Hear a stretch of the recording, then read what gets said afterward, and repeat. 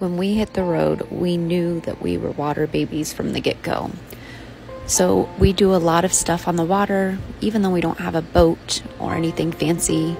We did invest in scuba diving gear since my husband is an instructor, and we just opened up our dive shop that travels around Florida. One of the biggest investments and biggest perks of having snorkeling gear is that you get to experience different springs and waters in a whole new way.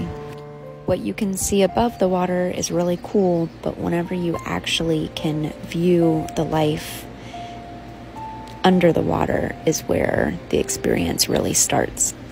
This video is at Alexander Springs, Florida. We had a blast. It wasn't too crazy big. It was big enough.